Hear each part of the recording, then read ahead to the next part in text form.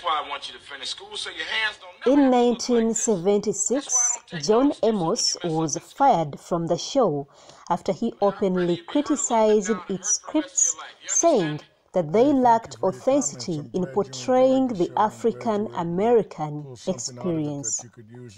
Him being fired from the show, however, did not stop him from succeeding in the film industry. The 82-year-old actor has had 2 unsuccessful marriages, but he is a father of 2.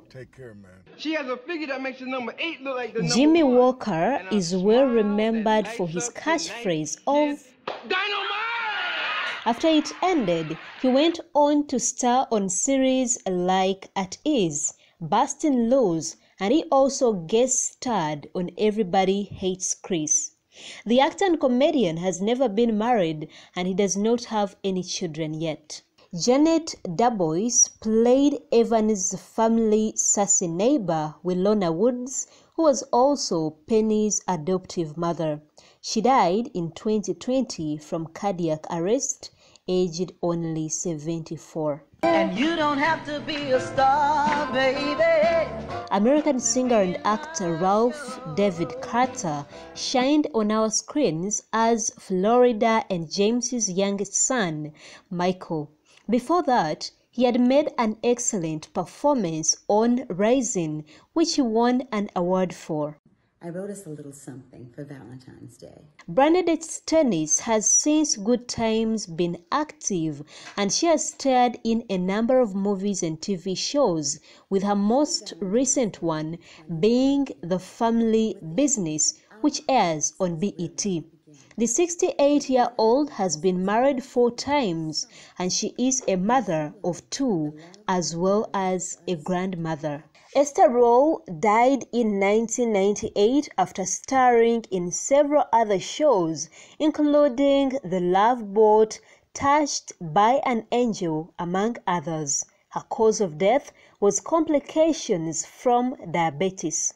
Johnny Brown, aka Buffalo Bat, in the show continued to shine on our screens for nearly 40 years until his death 1 month ago from cardiac arrest. It won't be denied, 'cause I'm satisfied. Janet Jackson has for the past 3 decades entertained us as both a singer and an actress.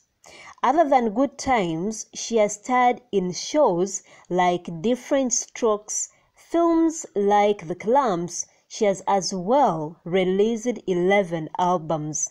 She has been married 3 times and she is a mother of 1 beautiful son. Ben Powers sadly passed away in 2015 from liver cancer, aged 65.